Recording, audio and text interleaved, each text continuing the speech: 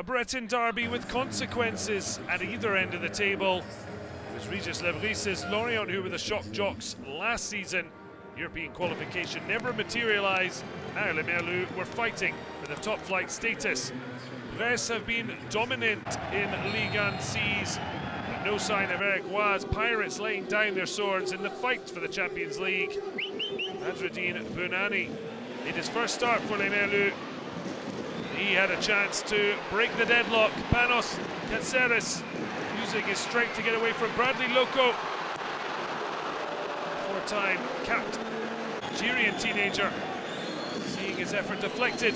Marco Bizot, what reactions to keep the scoreline blank. Then Laurent ABERGEL found Julien PONCEAU in space. Wonderful balance. Just couldn't get it inside of the post. Eric Roy certainly said this was one of their toughest examinations. It was 4-0 the last time the sides met.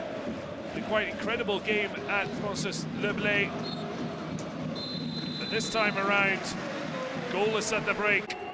Well, Lebris lost his first Breton derby as a coach in the reverse fixture. Eric Roy's Pirates hoping to do the double. Mohamed Bamba finding darling Yongwa. Couldn't keep his effort down. And then Lorient shot themselves in the foot. A loose pass from Nathaniel Adjei, picked up and ending with Romain del Castillo, ending an eventful week for the new dad. He only came on for the final 25 minutes, along with Kamara Doumbia, who scored the quadruple in the reverse fixture. This time the Mali man setting up Del Castillo. A 6th goal of the season. Now Brest, out-and-out top scorer. Well, incredibly, Brest have won 9 points, having scored after the 85th minute. And they also had Bizot to thank, denying Yongwa again. A smashing grab for the Pirates, although they would end with 10 men.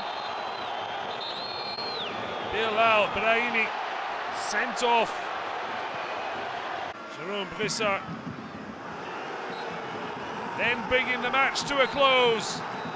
Lorient on top, and yet falling to defeat from the brilliant Pirates. They were without Pierre Les Meilleurs, suspended, and yet the rest stood up to be counted.